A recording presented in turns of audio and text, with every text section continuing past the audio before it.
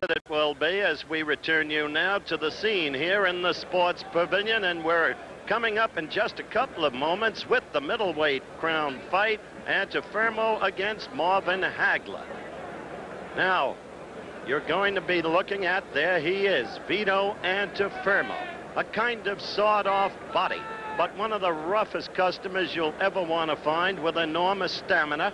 The ring record there in the graphic before you, 45 victories, 39-19 by KOs. And there, as we go to Marvin Hagler, there he is. Felt by so many in New England to have been unjustly deprived of a championship shot for a long, long time. But Hagler, with his record before you, dynamite, as I have said earlier, in either hand, a skilled boxer, a man who was originally a southpaw, converted to the orthodox style. Here's the referee, or rather the ring announcer, Chuck Hull. The next fight of the afternoon. The judges are Dalby Shirley, Hal Miller, and Dwayne Ford. The referee is Mills Lane. The attending physician at ringside, Dr. Donald Romeo. The timekeeper is Ed O'Toole. Counting at the knockdowns, Mike Morobino. This is a feature attraction of the afternoon. 15 rounds of boxing for the undisputed middleweight championship of the world. Introducing, in the blue corner, weighing in at 158 1/2 pounds, the challenger, Marvelous Marvin Hagler. And in the red corner, introducing, from Brooklyn, New York, weighing in also at 158 1/2 pounds, the undisputed middleweight champion of the world, Vito Antoufermo.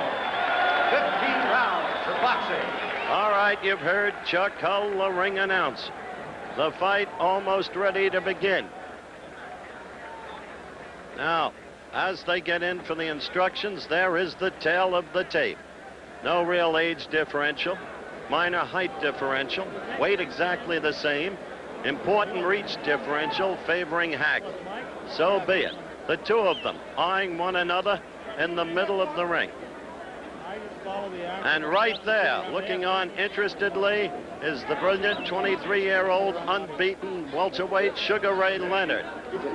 And very much underrated, enormously so, a brilliant fighter, Wilfred Benitez, the WBC welterweight champion.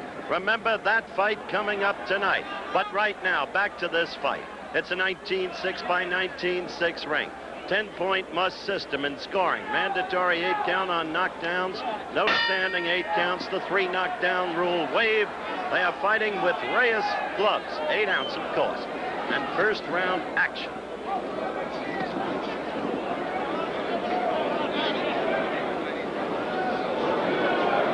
Antoufermo is not a stylist. He is a rough customer. He knows how to use his arms, his shoulders, his head. And he relies on his tremendous stamina. Comes on strongly in the late rounds. Hagler is a stylist. He is a good boxer. I mentioned that he was a natural southpaw, converted, but you will see him convert in the middle of a fight, as Davy Armstrong of Olympic fame has done.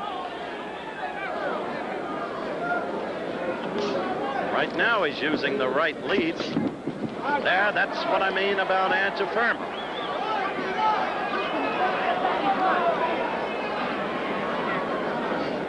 This is a night when challengers enter the ring as favorites. Antoufermo, the champ, a big underdog to Hagler. A similar situation, although that was changing late today, with Benitez against Leonard. First round action, and you see Hagler with the right lead.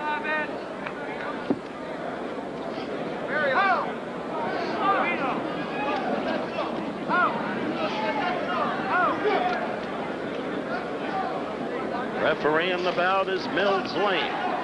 He has no voice in the scoring. The 3 judges do. They are Dalby Shirley, Hal Miller, and Dwayne Ford.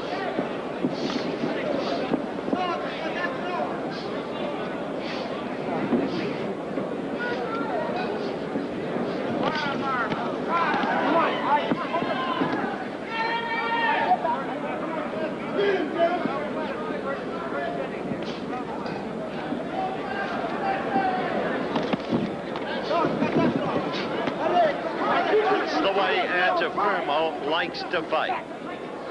Brawl, maul, bull the opponent, wear him down. Antoufermo with a right lead there. Good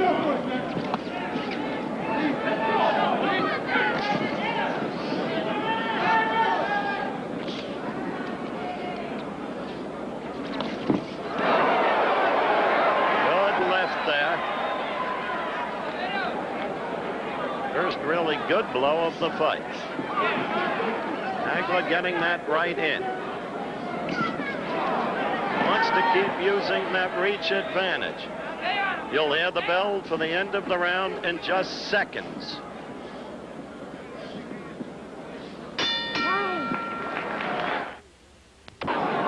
We're back live. Round 2 just underway. World Middleweight Championship at stake. No division here. Both WBC and WBA versions. Hagler to the right of your screen, the challenger, the predominant favorite. In the first round, fighting southpaw style, he was the more effective. He got in a good left, as you saw, against Antoufermo. This is a good-sized ring, a lot of room to work with. And Hagler now putting his jab, his right blade jab, effectively together with an occasional left in combination.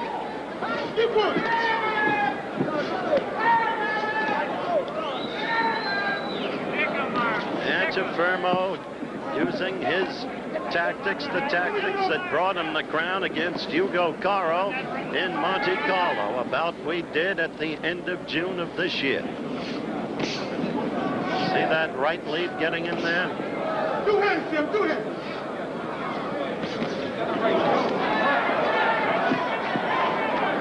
Crowd mistook that a little bit. Thought Vito might have been hurt.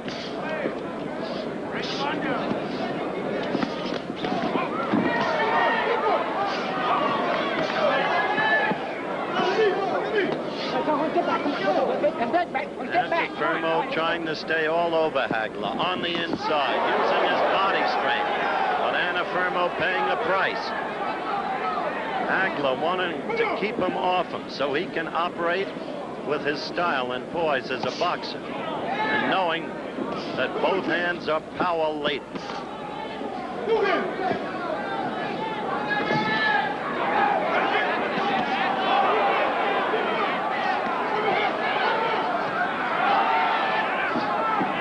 To go in this, the second round.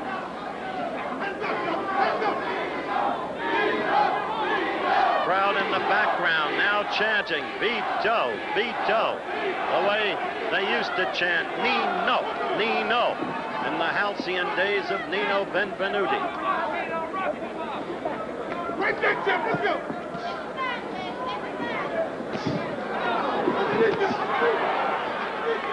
Wide left by Hagler, following the right. At the end of this round, we're going to go into the corners and seek to ascertain what the fighters are being told by the respective corners.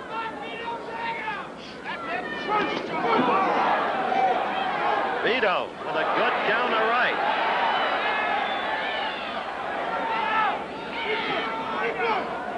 What you must remember about Antoufermo, too,